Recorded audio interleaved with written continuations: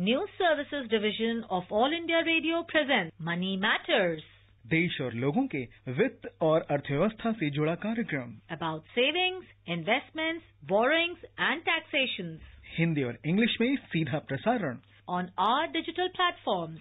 सुनना न भूलें हर रोज शाम 4:05 से 4:30 तक। Money Matters.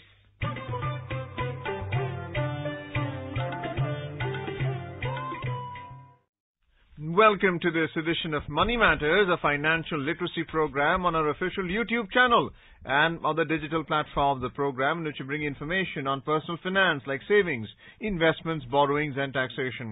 Today's topic on Money Matters is State Bank of India. You can ask questions directly to our expert on our studio number 011-2342-1165. The numbers once again are with the STD code 011-2342-1165 and also on our email ID moneymatters.air@gmail.com. Once again, our topic is State Bank of India with our expert Dr. Yamini Agarwal. I'm Arjun Chaudhary and this is my co-anchor in Hindi, Manoj Pathak. नमस्कार, money matters के ताजा अंक में आपका स्वागत है। वित्तीय साक्षरता से जुड़े इस कार्यक्रम में प्रतिदिन हम एक तय विषय पर चर्चा करते हैं। आज का विषय है देश में बैंकों की माली हालत।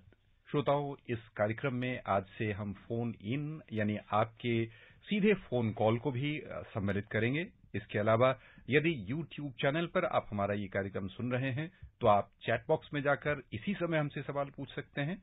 उसके अलावा डिजिटल प्लेटफॉर्म पर यदि आप सुन रहे हैं तो हमारे कार्यक्रम से जुड़िए। यदि आप हमारे आगामी अंक के लिए या आज के भी अंक के लिए ईमेल से सवाल पूछना चाहते हैं तो उसकी भी व्यवस्था है। हमारा ईमेल आईडी है moneymatters.air@gmail.com। यदि आप सीधे बातचीत हमसे करना चाहते हैं और देश में बैंकों की माली हालत विषय पर कोई सवाल पूछना चाहते हैं तो डायल कीजिए 011-2342-1165 011-2342-1165। हमारे साथ चर्चा और आपके सवालों का जवाब देने के लिए स्टूडियो में आज आमंत्रित हैं वरिष्ठ आर्थिक विशेषज्ञ डॉक्टर यामिनी अग्रवाल। डॉक्टर यामिनी, कार्यक्रम में आपका स्वागत है। धन्यवाद।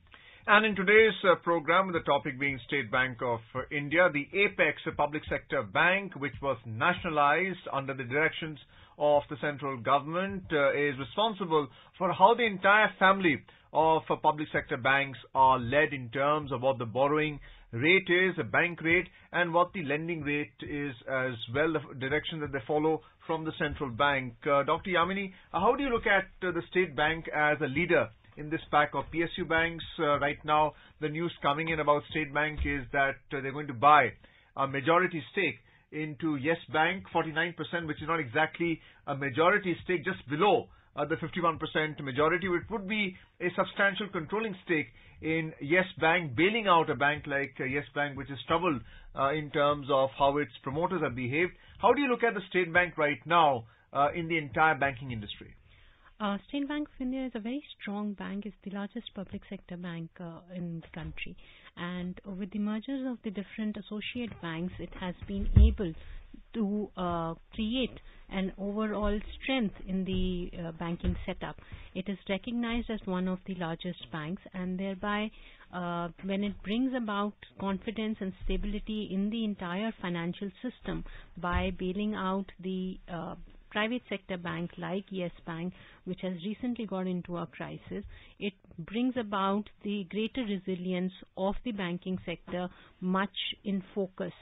The banking sector has been resilient of many of the crises which have been going globally as well. But what is recognized in our system is that there are 4 prime banking setups which are likely to be there. The first is going to be the public sector banks, which are going to be the large sector banks which are there. Then the mid-sized banks, which will be considered at the second stage. The third would be the smaller private sector banks or the regional rural banks or the cooperative banks. And the fourth would be the digital economy banks. Now, given this particular setup, one of the largest lenders in the economy and creating the setups for the benchmarks is the State Bank of India.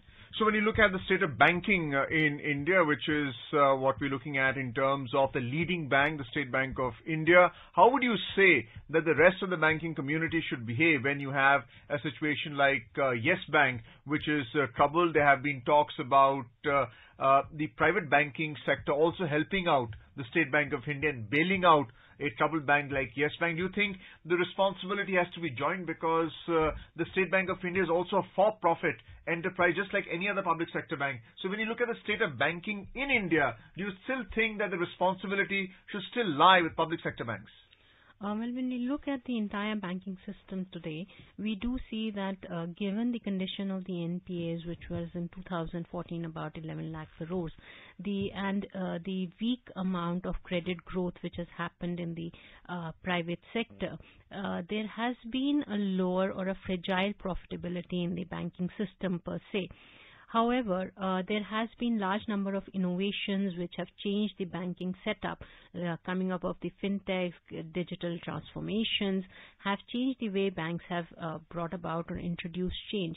This fiasco of Yes Bank, or the crisis which has happened where they did not report the hidden NPAs, or there have been kickbacks given to the main promoter with respect to specific loans given to DFHL, as well as many other stressed entities, continuously bringing about more and more loans given to them just to secure their NPAs and other activities, has caused a little bit of let's say a sentiment where people do not have so much confidence.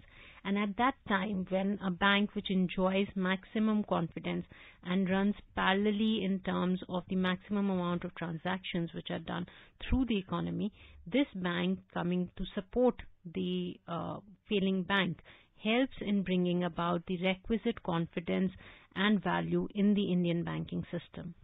Yamini जी, यहाँ पर श्रोताओं की ओर से हम ये समझना चाहेंगे, वर्तमान हालत में जबकि कई बैंकों के बारे में संदेह के बादल उठने लगे हैं, एक आम बैंक में धन रखने वाले व्यक्ति का कह लें कि जमा पूंजी किस तरह सुरक्षित रहती है और केंद्रीय रिजर्व बैंक किस तरह से हमारी बैंकिंग व्यवस्था का नियमन करता है जिससे कि आम लोगों के हितों पर अधिक नुकसान ना पहुंचे उन्हें? जी देखिए, बैंक का काम होता है कि वो आपके डिपॉजिट्स लेकर के रखे और उसके ऊपर आपको इंटरेस्ट है, और जब वो डिपॉजिट्स रखता है तो उसे क्रेडिट के तौर पे आगे बाजार में देता है, और वो ऐसा क्रेडिट दे जहां पे उसे इंटरेस्ट मिले और वो आपको सर्विस कर सके, आपके सिर्फ इंटरेस्ट ही नहीं प्रिंसिपल पेमेंट भी दे सके।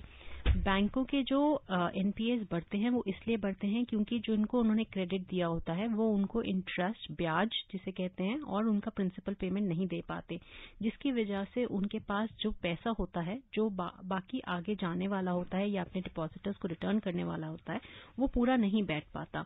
तो बैंकों की सबसे पहली रिस्पॉन्सिबिलिटी ये होती है कि वो ये जो है एनपीएस क्रिएट ना होने दें, ड्यू डिलिजेंस करें और फिर सही तरीके से लोन दें। इसके लिए आरबीआई जो है कंटिन्यूसली मॉनिटर करती है, फोर्थनाइटली रिपोर्ट्स मंगवाती है, क्वार्टरली रिपोर्ट्स मंगवाती है और देखती है कि जो है जो जितनी भी रिपोर्टिंग हो रही है उसमें वो एक्यूरेट रिपोर्ट्स हो रहे हैं, जो अकाउंट्स खुल रहे हैं उनमें केवाईसी नॉर्म्स हो रहे हैं, कोई पर्टिकुलर ऐसे गवर्नेंस में चूक नहीं हो रही जिसमें बैंक्स डिपॉजिटर्स के पैसे खा करके उन्हें जो है गलत जगह ट्रांसफर कर दें। बैंकिंग स्थिति में एक इंश्योरेंस कॉर्पोरेशन है जो आपके डिपॉजिट्स को इंश्योर करती है, जिसका पहले इंश्योरेंस था 1 लाख रुपीस पर डिपॉजिटर और जो अब कर दिया गया है 5 लाख रुपए पर डिपॉजिटर। तो कोई भी डिपॉजिट मेंटेन किया जाता है बैंक के साथ उसको 5 लाख रुपए तक के डिपॉजिट इंश्योरेंस मिलता है। अगर वो बैंक डिसॉल्व हो जाता है और उसके एसेट्स बेचने के बाद कुछ नहीं मिलता है तब, अदरवाइज वो जो बैंक है वो अपने नॉर्मल ऑपरेशंस के थ्रू डिपॉजिटर्स को पैसे देने के लिए बाध्य होता है। And now we're joined by our first caller in this program, Money Matters. Hello, a warm welcome to you on this program, Money Matters. Hi, my name is Rahul. I want to ask a question to expert Yamini ji. Considering, hello to all Money Matters team. Ma'am आप जो है ये जो पूरी yes bank अगर देखा जाए अगर और इंडियन पूरा बैंकिंग सेक्टर को देखा जाए तो अभी आपको क्या लगता है पब्लिक सेक्टर बैंक जैसे पीएनबी में भी पिछले साल क्राइसिस हुआ था तो पब्लिक सेक्टर बैंक की कितनी बड़ी रिस्पॉन्सिबिलिटी है इंडिया जैसी कंट्री में जो heavily public sector bank coverage जिसमें बहुत ज्यादा है? जी पब्लिक सेक्टर बैंक्स एक बहुत मेजर सेक्टर है और 75% of the banking public sector banks करते हैं तो उनकी एक काफ़ी हद तक रिस्पॉन्सिबिलिटी बैठ जाती है कि वो जो है बैंकिंग सिस्टम के अंदर कॉन्फिडेंस मेंटेन करें क्योंकि अगर एक बार वो कॉन्फिडेंस शेक हो जाता है तो फिर बैंकिंग सिस्टम का सर्वाइव करना मुश्किल होता है क्योंकि पूरे बैंकिंग प्रणाली क्रेडिट डिपॉजिट और मल्टीप्लायर पे चलती है जिसमें जब आप डिपॉजिट करते हैं बैंक में तो उसको कितना क्रेडिट दिया जाता है और उस क्रेडिट के ऊपर और कितना क्रेडिट्स ऑफर होते हैं उसके ऊपर चलती है. Dr. Yamini, we have also seen that global banking standards have to be maintained by either the private banking or public sector banks according to the Basel Accord which has been reached in Basel, Switzerland, where capital adequacy ratio has to be maintained by all banks. So over here we have issues on corporate governance which is right now the primary issue being discussed in the nation, but capital adequacy norms have to be maintained. And how do you see public sector banks upholding that when compared to private sector banks? When we adopted the Basel III norms, and according to the Basel III norms, the capital adequacy norms were also maintained true with them. And as a result, many public sector banks which were not able to maintain the capital adequacy ratio were recapitalized in the particular process. Also, given the recapitalization in the few years, there has been about 80,000 crores which has been reinvested in these public sector banks.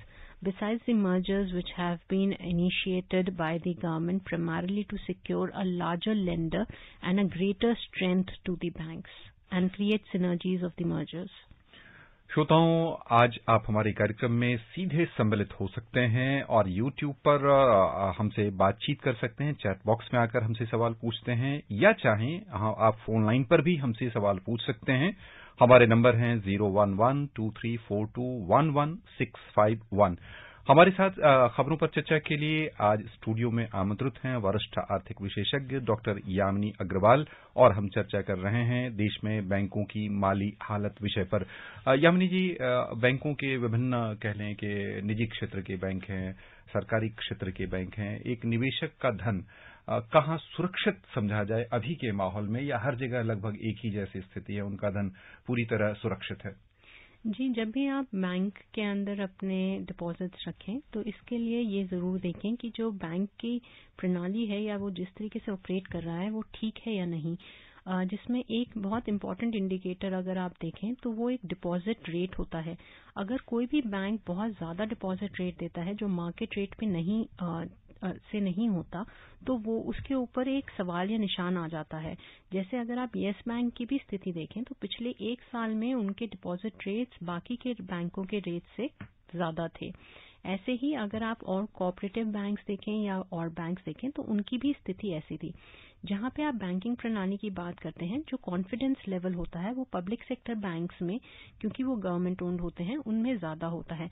पर क्योंकि सारे bank RBI के under आते हैं और supervision के under आते हैं तो सभी बैंकों के अंदर स्थिति सामान्य रहती है और आप कहीं पे भी इन्वेस्ट कर सकते हैं और निवेश कर सकते हैं. कोऑपरेटिव बैंक्स की क्योंकि काफ़ी हद तक ये माना जाता है कि वो उनके फेलियर रेट्स ज़्यादा रहते हैं तो उनकी जो ओवरऑल रिस्क है वो कहीं ज़्यादा होता है. ऐसे ही जो छोटा बैंक होगा या स्मॉल बैंक होगा उसकी जो स्थिति है या स्टेबिलिटी रिस्क टेकिंग की कैपेसिटी है वो कम होगी बड़े बैंक के मुकाबले. पर ऐसा नहीं है कि बड़ा बैंक फेल नहीं हो सकता या सिर्फ छोटा बैंक फेल होता है. स्थिति इस पे निर्भर करती है कि कितने एनपीएज हैं और वो किस तरीके से उसे गवर्न कर रहे हैं और किस तरीके से अपनी एसेट जो है कैलकुलेट कर रहे हैं. स्ट्रेस टेस्टिंग के लिए कैमल रेशियो की बात करते हैं जिसके अंदर capital, asset quality, management, earnings और लिक्विडिटी पोजीशन एक बैंक की बहुत जरूरी है देखने के लिए. And you are listening to Money Matters on our News on Air official YouTube channel, where we were discussing today's topic, State of Banking in India, with our expert, Dr. Yamini Agarwal. You may ask questions in the comment section of the YouTube channel and through our email ID, moneymatters.air@gmail.com.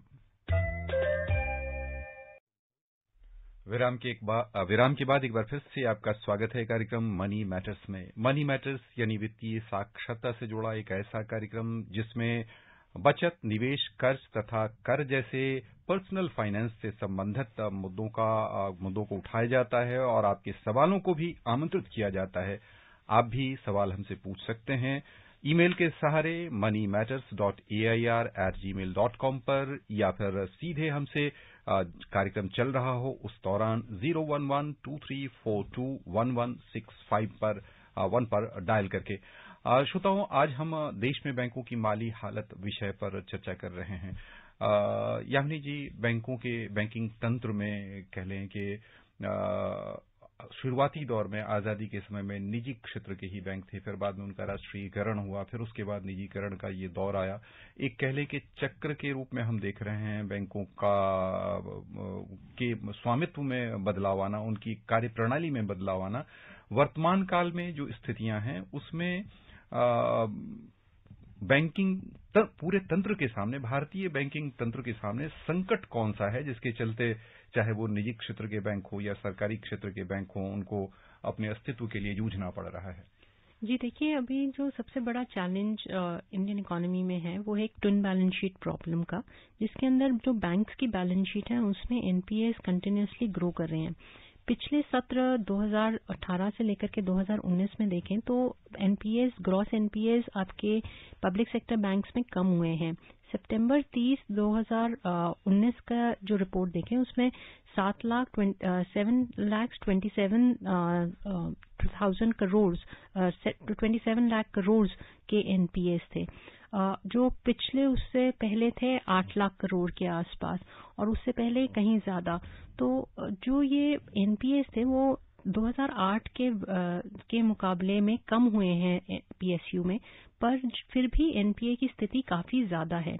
Corporates के भी dates काफी ज्यादा हैं और economic growth बहुत ज्यादा नहीं है, जिसकी वजह से कॉर्पोरेट्स अभी बहुत ज्यादा लोन ना तो उठा पा रहे हैं और ना ही अपने जो उन्होंने लोन ले रखा है उसको पे ऑफ कर पा रहे हैं। इसकी वजह से जो बैंक्स की प्रॉफिटेबिलिटी है उस पर काफी असर पड़ा है और काफी कॉर्पोरेट्स एनपीए की कैटेगरी में आ गए हैं, जिसके तहत आपके जो ओवरऑल बैंकिंग सिस्टम है उसके ऊपर काफी असर पड़ा है। बैंकिंग पे एक फिनटेक्स का भी और डिजिटल ट्रांसफॉर्मेशन का भी असर पड़ा है। कंपटीशन काफी स्टिफ हो गया है और जो फिनटेक्स हैं उनकी वजह से जो पीयर लेंडिंग का सिस्टम है या क्राउड फंडिंग का सिस्टम है या एक इनफॉर्मल सेटअप है या माइक्रो फाइनेंस इंस्टीट्यूशंस का आना है, उसकी वजह से भी बैंक्स के अंदर काफी कंपटीशन आ गया है। तो ये कुछ इंपॉर्टेंट चैलेंजेस हैं जो बैंक्स निपट रहे हैं एक बेटर टेक्नोलॉजी के साथ, बेटर डिजिटलाइजेशन की तरफ, और एक डाइवर्सिफाई करते हुए अपने पोर्टफोलियो को ट्रेडिशनल लोन पोर्टफोलियो से लेकर के एसेट मैनेजमेंट में जाकर के म्यूचुअल फंड, इंश्योरेंस और अदर एक्टिविटीज की तरफ रुख करते हुए। Yamini, in today's topic, State Bank of India and state of banking in India, we are seeing a lot of consolidation in the market as well. If you look at public sector banks, you're seeing the smaller PSBs being amalgamated into the larger PSBs, and even in the private banking, we are seeing Kotak Mahindra Bank seeking to acquire the Lakshmi Vilas Bank as well. So we're seeing a lot of mergers in the banking industry. Why are we seeing that right now? Well, there are a few reasons for that. One, mergers create synergies which affect the overall consolidated state of a bank to service the overall economy and its presence in the economy in a better competitive manner. Second, what has been seen in many public sector banks that they were put under the PCA, which was the prompt corrective action. And as a result, since they were put under prompt corrective action, they could not hire more employees, they could not set up new branches, they could not give any further loans, and as a result, they were restricted in their credit activity. And since their NPAs were very large, despite the recapitalization, they were unable to regain the strength in the market.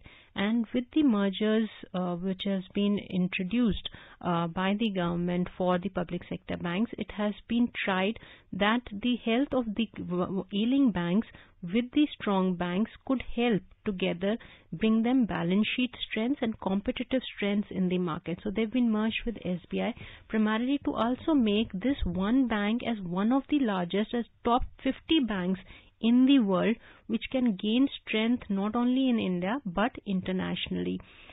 It has also been observed that mergers and acquisitions in the banking industry are very common, but not so common in India, primarily because the presence of the public sector banks is 75% of the banking system as against many other places. Yamini जी, यहाँ पर banking जो पूरा तंत्र है, पारंपरिक banking तंत्र है, उसके सामने जो नए तरह के कह लें जो डिजिटल प्लेटफॉर्म आए हैं, पैसों के लेन देन के लिए जो नए नए कह लें निजी क्षेत्र के जो नए तंत्र विकसित हुए हैं, उनसे किस रूप में उनका कारोबार प्रभावित हो रहा? क्या उन्हें इसका लाभ मिल रहा या उन्हें नुकसान पहुंच रहा? जी, गवर्नमेंट ऑफ इंडिया ने डिजिटलाइजेशन प्रोसेस में काफ़ी डिजिटल फॉर्मेशंस की एक्टिविटी प्रमोट की है, जिसके अंदर IMPS, UPI के थ्रू डिजिटल पेमेंट ट्रांजैक्शंस की हैं। उसके अंदर अब माना जा रहा है कि 10 लाख करोड़ और 6 लाख करोड़ के आसपास का जो है टर्नओवर है डेली का, और इस टर्नओवर के तहत देखा जा रहा है कि बहुत ज़्यादा डिजिटलाइजेशन हो गया है, जिसके माध्यम से जो फिनटेक कंपनीज हैं या जो 11 पेमेंट बैंक्स RBI ने अप्रूव किए थे, जिसमें 4 मेजर पेमेंट बैंक्स अभी प्रमोट हो रहे हैं, उनका काफ़ी ज़्यादा रोल रहा है। अभी चलते हुए येस बैंक के कारण जो कुछ प्रॉब्लम्स आई थी, वो एक कंपनी को प्रॉब्लम आई थी, पर बाकी कंपनीज अभी भी अपना डिजिटल पेमेंट नेटवर्क कंटिन्यू करके रख पाए हैं। जहां तक UPI का नेटवर्क की बात है, माना जा रहा है कि RBI का ये जो फ्रेमवर्क है वो सिर्फ इंडिया में ही सिर्फ पॉपुलर नहीं हो रहा है, इसको एक मॉडल फ्रेमवर्क की तरह इंटरनेशनल पेमेंट्स के लिए भी आगे लागू किया जा रहा है, और एक सब्सिडरी भी बनाई जा रही है जिसके तहत इंटरनेशनल पेमेंट्स को भी एक UPI फ्रेमवर्क में लाया जाए। जो बैंक्स हैं वो डिजिटल डिस्ट्रप्शंस की पहले बात करते थे और अब वो डिजिटल सब्सिडरीज की बात कर रहे हैं और फिनटेक्स के थ्रू अपना जो कारोबार है उसको बढ़ाने की बात कर रहे हैं। तो फिनटेक्स जहां पे पहले बेसिक डिस्ट्रप्शंस थी, अब वो सब्सिडरीज या कॉम्प्लीमेंटरीज हो चुकी हैं। Yamini, we're also seeing that there are amendments in the Companies Act and the Banking Regulation Act in terms of the equity stake holding into the bank itself. We are seeing that the promoters have been made to divest their majority holdings in the bank, and that's one of the reasons why Yes Bank was discovered to have engaged in malpractices. Well, yes, in the Yes Bank crisis, it has been found that there were kickbacks which were given to a large amount for the different loans which were dispersed to stressed entities. And it is one of the factors which has been seen in the banking setup where it is believed that, unless you grease the palm of the bank officials, you are not given the loan. And as a result, a lot of greasing did take place, which has had a bad impact over the bank's balance sheets, its credibility, and its overall loan portfolio and asset quality. So we're seeing greater oversight by the Reserve Bank into the operations of private banking now. With private banking as well as over the overall banking setup, the supervision guidelines have been reformed, in which CAMEL, besides that CRILAC, and the others have been put in place. Urban cooperative banks have also been taken care of, as well as small banks have also been given advisory in terms of maintaining proper corporate governance supervision. Yamini जी, यहाँ पर आम कह लें कि जो छोटे bank सेवा लेने वाले व्यक्ति हो सकते हैं, उनके नजरिए से बहुत संक्षेप में समझना चाहूंगा कि उन्हें किस तरह के बैंक में जाना चाहिए और किन किन तथ्यों का ध्यान में रखना चाहिए अपने यानी जमा राशि के लिए, ताकि उनका धन यदि मान लें बैंक फेल भी हो या बैंक पर कोई संकट भी आए तो उन्हें अधिकतम लाभ मिल सके। बहुत बहुत संक्षिप्त सवाल जी। कोई भी बैंक जो चुने वो उसका जो RBI के सुपरविजन के अंदर आए और उसकी जो शाखा है वो रिकग्नाइज्ड हो। बस यहीं पर श्रोताओं की ओर से डॉक्टर यामिनी, हम आपको बहुत बहुत धन्यवाद देना चाहेंगे। Well, I hope our listeners enjoy today's topic discussion on SBI and the state of banking in India. Tomorrow's topic is public distribution system on Money Matters. Thank you, listeners, for joining us in this edition of Money Matters. Goodbye.